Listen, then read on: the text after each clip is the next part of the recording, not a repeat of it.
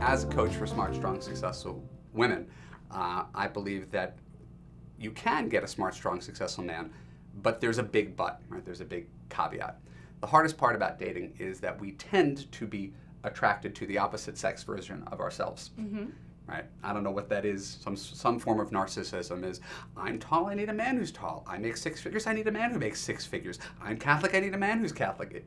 It becomes some version of that. Mm-hmm. I often instruct people to choose complementary partners, not clones. And that doesn't always feel right, because then someone's telling you, no, you can't have what you want. Just know if you've always pursued something that hasn't worked, you might want to come up with a different way of going about your business. So that's my little rant. I hope you could add on to that. I totally agree. I think you're spot on. You know, at 3-Day Rule, we work with a lot of those same sort of successful, powerful women who tend to be very type A, take charge, they know what they want, and they want that type of man. And you're right, it doesn't always play out well, you know, because you are going to have conflict. It's going to be a power struggle. It's going to be a competition. It's just not healthy. But I think some of those women who are so successful and are, you know, feminists are themselves guilty of, you know, wanting something that is very traditional.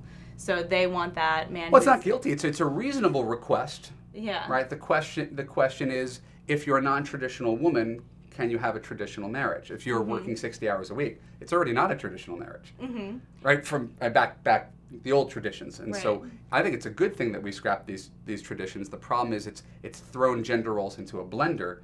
And I think, you know, we encourage women to be open to different scenarios. So maybe, you know, when you're working 60, 70-hour weeks, it's nice to come home and have a guy cook dinner for you and have it waiting and, you know, pick the kids up from school. That's nice. And I don't think women see that and see what an amazing thing that could be. And I think that's part of the hard part is that is perceived as weakness among men when it's actually strength. It's stuff that successful men have gotten, you know, behind every good man is a good woman, that kind of thing.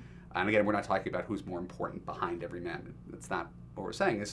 It helps if you're out bringing home the bacon to have someone who's supporting you and enabling you to do that.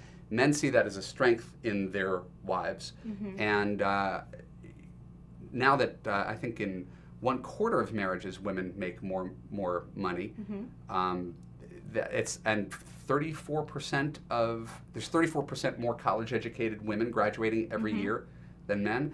There's going to have to be some sort of shift where maybe it's not total gender role reversal, but women start to date more like men and look for qualities in men, supportive, understanding, patient, nurturing, traditionally feminine qualities that make for really great husbands.